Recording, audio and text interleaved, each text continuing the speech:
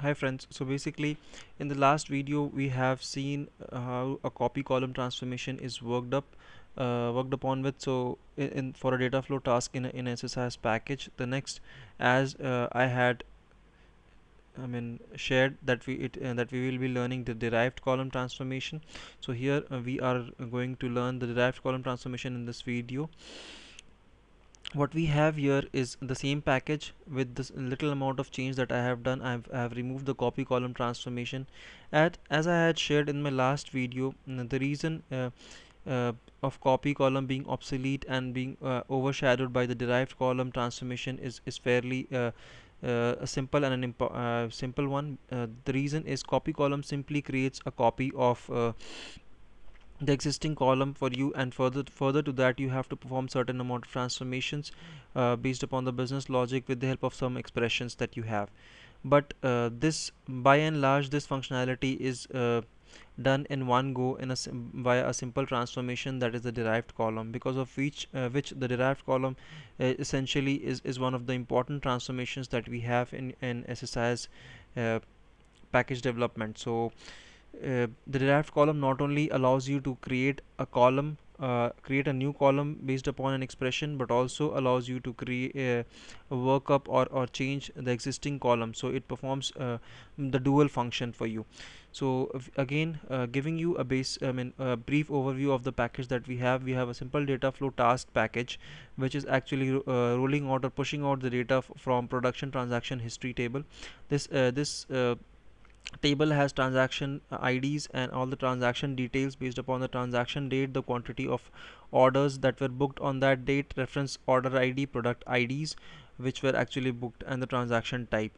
So we are pushing out the data based upon the transaction date column, which is actually being used by the conditional split to push out date the data of 2008 transactions to a flat file, to a different flat file destination other than 2007. So we have two output file destinations which selectively or filter out the data for 2007 and 2008 trade transactions.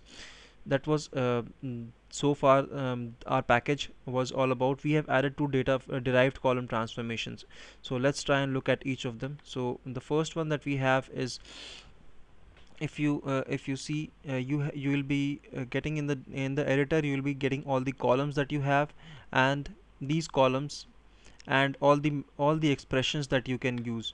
So so out of these columns, if you see, what we have done here is we are going to add a new column whose name is order size. This you will be allowed to type in.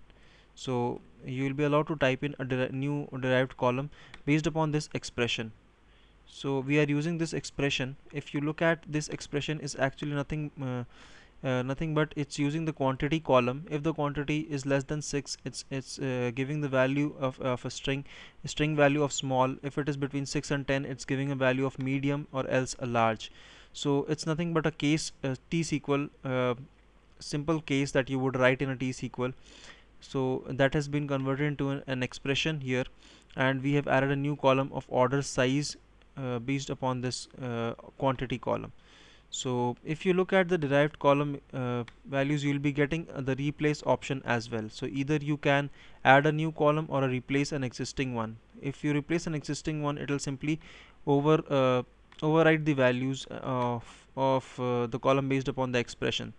This is for 2008. So for 2008 we are adding a new order size column. For 2007 data, what we have done is we are using two columns, that is machine name and username, and we are using the trim functions. If you take a look, you will get all the functions that you have here.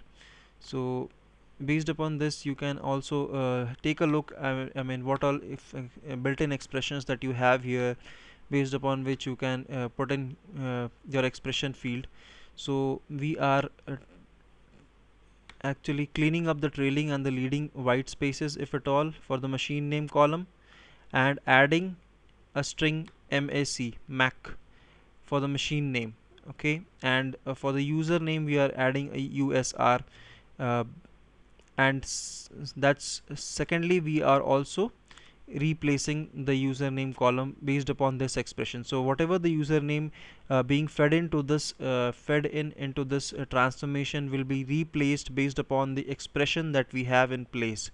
So if you scroll up, you'll get the option to add a new column as well. So if you add, you can provide a new name to the column, and then it'll add a new column to the output of this transformation, which can further be selected at your output or your destination file, if you will. So we are replacing it here. So we have seen two derived column transformations.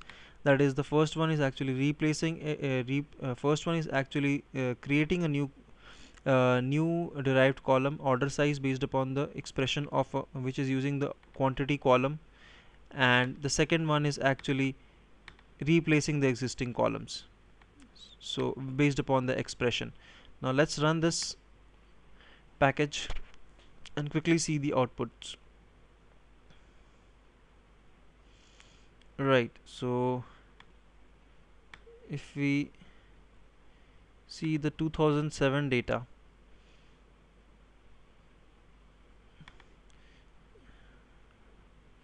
so if you see the 2007 data, you will be seeing there is this value appended,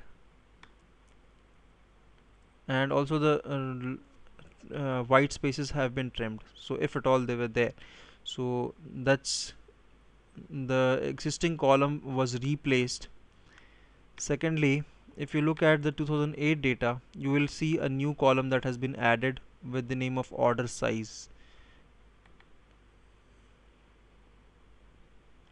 So if you take a look, you have a new column added, order size, and of values of which will be based upon the expression that we have fed in: small, medium, large, based upon the expression. So based upon the, as the case for that record, if the quantity was 22, so it's a large order for, it's a large order. So that is really your derived column for you. Derived column is was one of the really most, I mean, mostly used transformation that you have in a data flow task, and it is a synchronous transformation, by which the synchronous transformation, I mean that there is not much of data held in buffer, in memory buffer. The amount of data that goes in is transformed and flown out of this derived column. So transformation, so it's one of a quick ways of transforming based upon an expression. So I hope you would be using as and when necessary. I mean, this transformation will really add value to your SSIS development. So thanks a lot, friends. Thank you.